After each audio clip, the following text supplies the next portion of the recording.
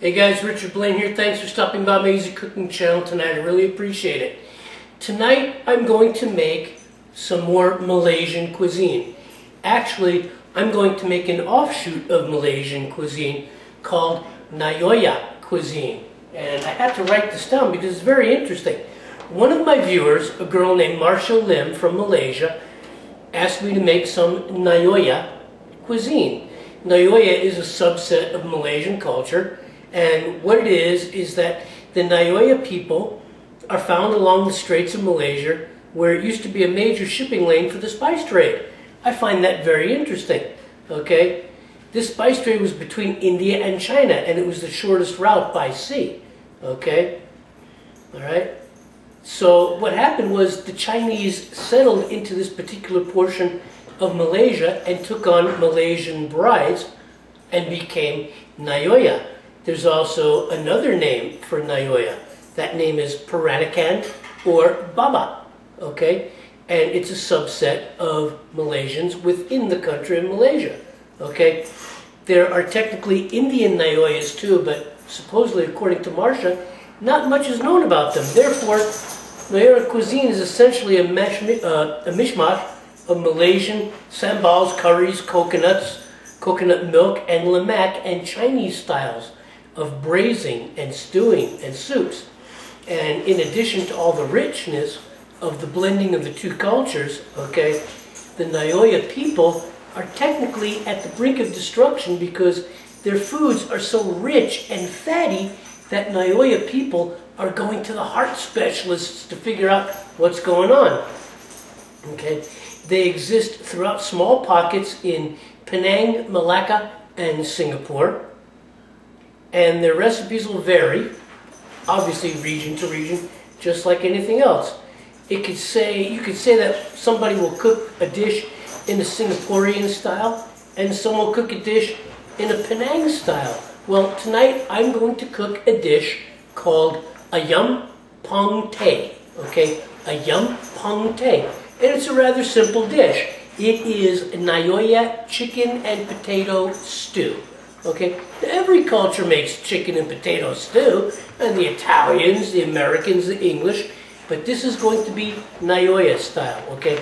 A very small subset of the Malaysian culture. So I want you to stick around. Let's get going. As with usual with YouTube, more than 15 minutes. I'll see you on the other side. Okay, first things first. Into some peanut oil, I'm going to load some shallots, some garlic, and some ginger. Okay. Now, ginger is not standard in this recipe. Okay.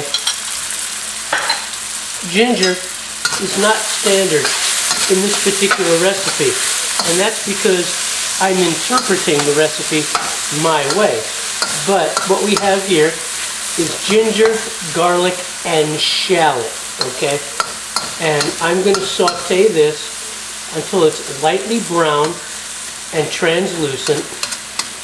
And then we're going to move on to the next step. Okay, the onions, garlic, the shallots actually, garlic and ginger are sauteing. I'm going to add a little bit of salt, a little bit of black pepper, flavor layer. Always got to consider the flavor layer. Okay, there we go.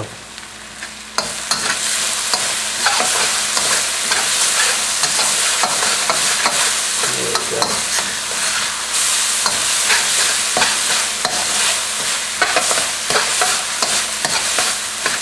Okay, I'm going to saute this for another 2 or 3 minutes, get them translucent, lightly brown, and we're going to move on. Okay. The shallots, the ginger, and the garlic have sweated down nicely. Now, I'm going to add some fermented soybean paste. Now, there is a particular kind used in this recipe. I can barely pronounce it, Tochiao or Takao. My accents aren't that good. But in this recipe, I'm going to use Korean soybean paste called doenjang because it's nice and pungent and sticky and flavorful, okay, and will work just fine in this recipe. You could use the Malaysian soybean paste. You could use Chinese miso, Japanese miso, but in this particular instance, I'm going to use Korean doenjang because I think doenjang has the best flavor out of all the miso paste. So I'm going to cook this for a minute or two, and then we're going to move on to the next step. Okay, I've cooked the soybean paste with the shallots, garlic, and ginger for about 3 minutes, and in goes the chicken. Okay. There's about 3.5 pounds of chicken here. This is boneless chicken leg meat that I get at the local grocery store. This isn't thighs, okay? This is boneless leg meat, and I love it, okay? I get it at the local Mexican supermarket. They use it for certain recipes, and I just absolutely love it, okay? So I'm going to mix it in here and get this cooking for a couple of minutes, and then we're going to move on to the next step. Oh God, it's beginning to smell fantastic in here. Oh my God. Okay, I've been cooking this chicken now for about 5 minutes, okay? And now what I'm going to do is I'm going to pour in some chicken stock.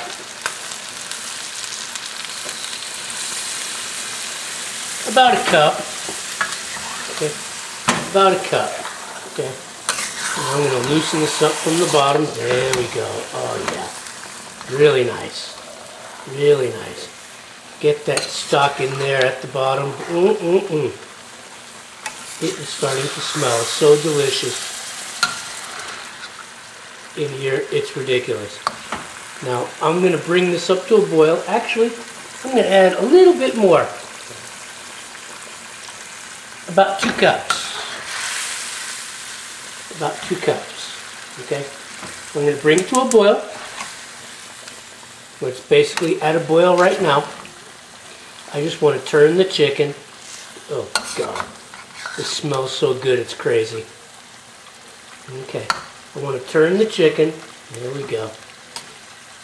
There we go. Get this to a boil. And it's basically at a boil right now. Okay. And then I'm going to reduce it to a simmer. And I'm going to let this go for about 5 minutes before we move on to the next step. Okay, it's been about 5 minutes and the chicken is simmering in this lovely stew. Okay, now what I'm going to do is add some sugar. Usually it would be palm sugar or brown sugar, but in this case I'm going to use about 2 tablespoons of molasses in place of the palm sugar or the brown sugar. I'm going to use the molasses, okay? This is going to help darken the stew and add a layer of sweetness. Delicious. Just delicious. Just mix that in there, okay? And then I'm going to add about a half a cup of regular soy sauce and a half a cup of sweet soy, okay? And I'm going to bring this up. I'm going to bring this up to a boil, and then I'm going to reduce it to a simmer. Okay? So right now, flame on. Okay? Flame on. Turn the chicken. Oh my God. Oh my God, it smells so good in here. There we go. Turn some of that chicken.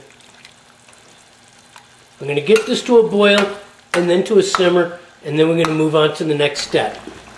Okay, so I brought the chicken to a boil, and now I'm going to reduce it to a simmer, And I'm going to add something that is not characteristic of this recipe, but it's something that I think will add some wonderful aroma and flavor. And that is 2 star anise. Okay, that's all, just 2. 2 will make this wok smell just absolutely fabulous. Okay, so I'm going to bring this up to a boil. I'm going to add some more chicken stock, just enough to cover the dish. Okay, there we go. There we go. All right. There we go. I use an organic chicken stock paste that I get in the health food store. Okay. It's just enough to cover the chicken. The recipe actually calls for water, but I thought, man, come on. You're doing chicken. Forget the water. Use the chicken stock. So I'm going to bring this up to a boil, and then I'm going to reduce it to a simmer. So hang on tight. Okay, so I've got the chicken back up to a boil. I added the allspice, and I'm also going to add about a teaspoon of Chinese 5-spice. Remember, like I said, Nyonya people are Chinese that settled in Malaysia. So I'm just going to add a little bit of the Chinese flavor to the Nyonya cuisine. And oh my God, it smells so delicious in here, it's ridiculous. Alright, so I've got the chicken to a boil. And I'm going to reduce to a simmer for about 1 to 1.5 hours. And I'm going to add some potato in there eventually, because this is Ayam Pongteh chicken and potato stew. Lovely, lovely flavors. Lovely, lovely, lovely aromas. Okay, so I'm going to bring that to a simmer. And in a little while, I'm going to add some potato, and I'm going to add some mushroom, and I'll see you in a little bit. All right. Chicken's been simmering for about 30 to 45 minutes. Yeah, about 45 minutes. It's nice and tender. And right now, I'm going to add my potatoes. Okay, now most recipes call for the potatoes to be peeled, but I happen to like the skin on the potatoes I eat, so I'm leaving the skin. For this recipe, you can use Yukon Gold or red, and I'm leaving the skin. And then on top of the potato, I'm adding some straw mushrooms. Now, some people use shiitake mushrooms, and I like shiitake mushrooms, but I felt like using straw mushrooms for this. Okay, so I'm going to mix this in really well. I'm going to bring it to a boil, and then I'm going to bring it to a simmer. And I'm going to cook these potatoes in here for at least 45 minutes until they're nice and firm and tender. But I definitely want to mix them in. Oh yeah. Oh, it smells so good with the allspice. Oh my God. Alright, now I'll be back in about 30 minutes. Alright, there it is. Ayam Pongteh.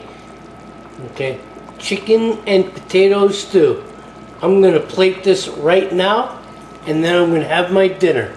So hold on tight. So there it is, guys. Ayam Pongteh. Chicken and potato stew. Malaysian style, Nyonya style, the Nyonya people. Chicken, potato, and mushroom. Okay? I hope you make this recipe. I know you'll love it. And I'll see you on the next video. Take care. Okay guys, thanks for stopping by Music Cooking Channel tonight. I want to thank you for stopping by and checking out my Ayam Pongteh. Okay, Nyonya cooking at its best. Okay, I know you can make this recipe. It's an easy recipe, and I hope you make it. And I want to thank you for stopping by, and I'll see you on the next video.